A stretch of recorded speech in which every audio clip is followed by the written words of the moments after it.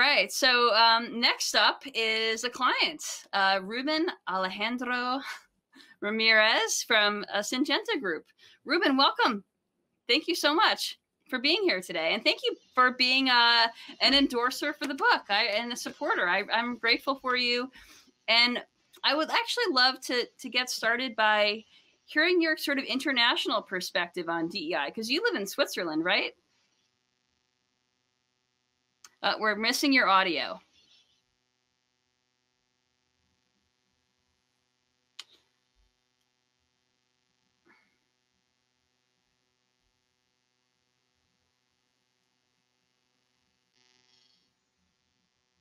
I can't hear you. Can you hear me now? There we go. Great. Perfect. So thank you very much. Congratulations on the new book. Very happy to be able to endorse it. And yes, it's been a really interesting ride since I moved to Switzerland and got the role as DEI group head for the Syngenta Group. As you know, we are a very big group focused in agricultural innovation with 49,000 employees. So you can imagine how diverse our group of employees is. So the international perspective that we have is that diversity and inclusion is such a broad topic, and we really need to be able to set the guideline and the baseline for us to be able to address the local needs, right? Having so many employees in more than 100 countries really makes this a big challenge, because everyone has a different way of seeing how diversity, inclusion, and equity should be addressed. However, we're trying just to get our 4 business units to work in a very harmonic way where we can all understand how our employees can really bring their true selves to work. Yeah, I mean, it's absolutely right. And I think that's a great point, because there are so many different ways to define diversity, and we're all diverse, right? And so when you add that international lens and 100 countries, I mean, that's a lot. So what are some of the things that you've learned along the way that you think could be interesting to folks? Well, I think one of the biggest learnings have been that we all want to be able to present ourselves the way we like to be, right? And we would like to have a safe space in our workplace to bring that true self to our everyday life, right? The other one is that we are all looking to learn with in different ways how to really become more inclusive and really to present equitable opportunities for everyone. And one good example was when we have you as our conference for our LGBTQI Pride event.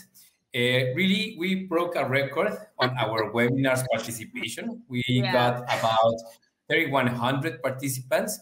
And this really showed me how eager is everyone to learn more about underrepresented groups. And this really brings me hope, because we're not only bringing a different strategy or a different approach for our DEI actions, but we're also helping people understand how to be better humans to each other.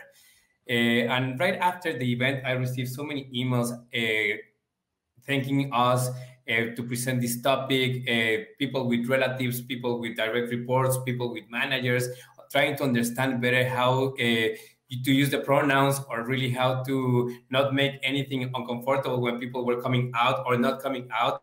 So I think this is exactly, as a corporation, what we need to do. We need to bring tools, and we need to really give some information about how underrepresented groups are being treated, and also how we need to treat them for them to have the same level of opportunities as anyone else in our corporation.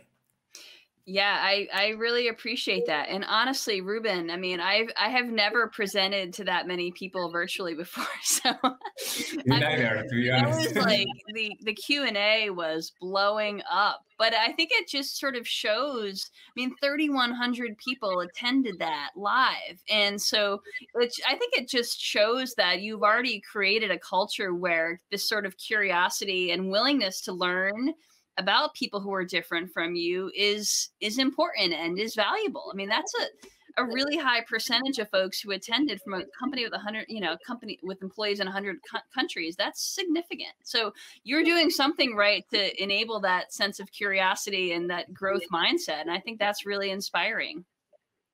Yes, I think the way to engage more people is to really show how vulnerable you can be, right? And I think that by being able to say I'm part of the LGBT community, tell my story, my coming out story in different forums with different people from Asia Pacific, from Africa, from Latin America, that are probably regions where there's still a lot of struggle to be able to be as open as I am, has really connected with our employees.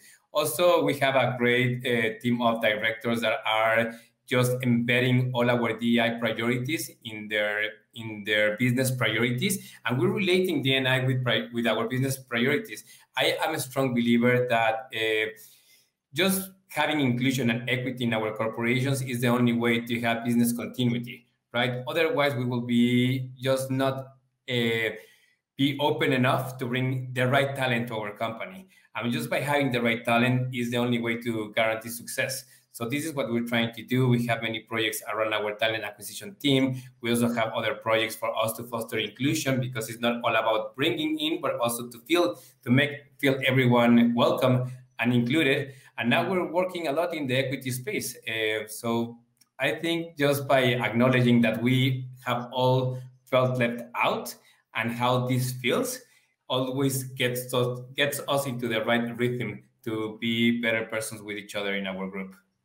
Yeah, I appreciate that. I mean, I'm glad that you said that you're getting more into the equity space, because I think that's a sort of it's a topic that we've only really been talking about for a year, right? The concept of equity. So can you give an example of how that's playing out within Syngenta? Yes, well, as you say, equity is a pretty new space for everyone. Coming from the agro industry, even D&I is sort of new in our spaces. What we're trying to do is, as I say, bring new tools. We have new online trainings to talk about cultural diversity. I think that understanding where we're coming from and how our biases were developed and how they were established really help us to set an equal platform for everyone. We're working a lot around the accessibility tools in our Zoom, Microsoft Office, and different softwares that we use, just for everyone to have the right platform. Also, in all our communication campaigns that we have, which are related to International Women's Day, International Day of People with Disabilities, of course, LGBTQI Pride, we try to bring trainings and solutions for people to understand what are the needs. We are also working with our compensations and benefits team just to offer equal payment for equal positions and also differentiated benefits for different populations. Because when you really help our employees to be less stressed on getting access to things that are probably quite easy for represented groups, they really can focus in what they're doing and doing their jobs right and being happy with their jobs. So that's what we're trying to implement in the Syngenta group. It's impressive. I mean, for an organization your size to be tackling all of these things at once and doing so in a really authentic way and gaining traction is really inspiring, especially in an industry like agriculture, right? I would imagine you're a leader. You're a leader in all of this, and you yourself are a leader in all of this. So it's really cool to hear these stories. So tell me, what about this work? What is giving you the most hope? What is giving you and bringing you the most inspiration these days? So, of course, we're not there where we would like to be. I think, Sure. just as you mentioned in your book, this is not an immediate solution. It's a step-by-step kind of a strategy, and there are many fronts to be covered. But for me, what gives me hope is that people are really open to change behaviors, to learn more about different groups. The fact that our leaders are now speaking about D&I in their everyday agenda when they're presenting results, this really brings me hope, because I do believe that as corporation or private groups, we have the responsibility to do what some other governments are not doing, or also we have the responsibility to create better communities and better society for our employees and our 360 environment. So I think that just by just having these topics in our conversation and by raising awareness, this is something that we can just bring to have a brighter future for the following generations to come. I agree. It's very cool. So tell me, have you had, I mean, I think a lot of companies would love to get to the point where this is something that's happening. DEI is a conversation that's a part of all of the leader conversations. So do you have a trick? Like, how did you make this happen where this is something that is really embedded so deeply into leadership? Because I think it's sort of a best case scenario, but it's not always easy to get there and to have it be, a continual conversation. Well, this is the work of many people, but I really have to recognize our CHRO, Laura Roberts, that you have met. She has been really interested in bringing inclusion to our group. And I can tell my background is in the marketing and commercial strategy. I jumped from having a marketing lead position coming to a completely new space on D&I.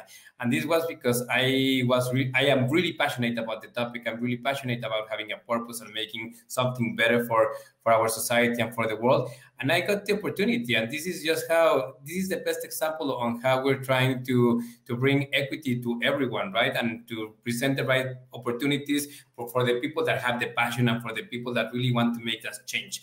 So not only our CHRO, but our CEO, he's completely focused in environmental sustainability, but also in D&I. So I think these are both topics that will really make our business thrive and will keep us having the best talent in the industry and just bringing opportunities to new people. Now we're really fostering having diverse diverse candidates to apply for our positions. I really want to invite more LGBT people to apply to the positions we have all around the world. We're having different programs. We're now reviewing our ERG strategy for everyone to really be able to feel safe and bring their true self to work. That's our philosophy. Well, I will say that if anyone out there is looking for a job, Syngenta is really doing so much that's right. And I'm really inspired by what you're doing and by our conversations so far, by our partnership so far. I admire you and I'm grateful for you. So thanks so much for spending some time with me today, Ruben. No, thank you for having me. I'm really happy I could participate. We have so many more projects that we're looking to get in touch with the Quality Institute and also to keep promoting equity and inclusion. This is not only the right thing to do as humans, but it's the right thing to do for businesses. So this has to be something that has to be embedded in everyone's business conversation. Absolutely. I couldn't agree more. All right. Thank you so much, Ruben. I'm going to let you go